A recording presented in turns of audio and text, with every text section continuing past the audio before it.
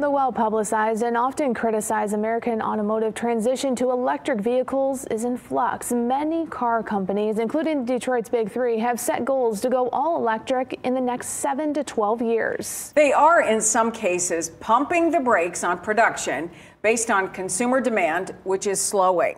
As Mid-Michigan Now's Mike Woolfolk reports, it appears EV anxiety remains high for some people. Our infrastructure cannot handle the electric vehicles. Prices will have to come down on the cars. The mileage is somewhat limited.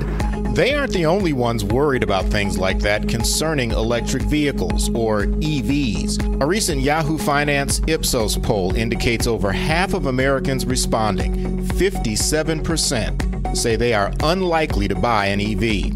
Their top three reasons: cost, driving range, and the current lack of public or home charging stations. Do you see those concerns as legitimate at this point, or are there things that the consumers aren't considering? Oh, absolutely. Driving range is by far the most improved aspect of EVs.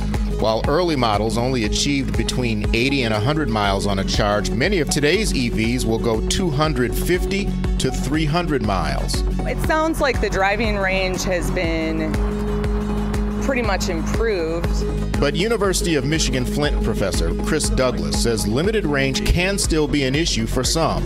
If you want to tow something, the range just goes way down. Roy Birmingham's wife drives a Ford Mustang Mach-E with what he describes as limited range. About 220 or so. I got a place up north and it's about 210, so she hasn't ventured up north with it yet. Another thing to keep in mind about range: driving in cold winter conditions. It saps about 25% of the range when you're cruising at highway speeds compared to mild weather. Keith Berry is the senior autos reporter for Consumer Reports. On price anxiety, he says, think about what you paid for things like your first cell phone or flat screen TV. As the technology matures, as more people buy it, as more plants come online, we really are expecting the pricing to come down. Barry tells me CR just bought a new Chevy Blazer EV for testing, and he concedes the price may be out of range for the average consumer.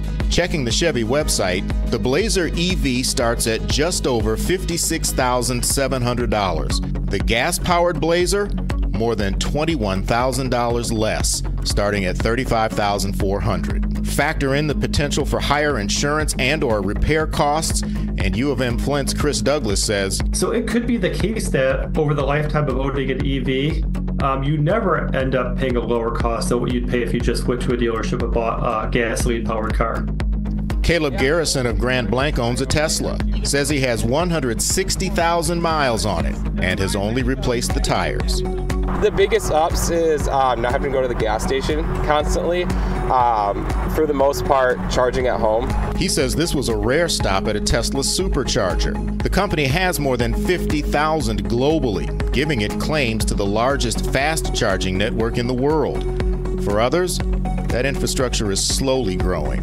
The spaces where these chargers are need to be well lit. They need to be working. You need to know that if this one is full, that there's going to be another one in a few miles, not 50 miles away.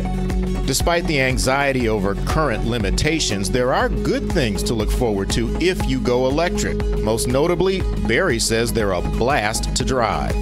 If you haven't driven an EV yet, highly recommend, just get behind the wheel of one and see what it's like. In Flint, this is Mike Woolfolk reporting.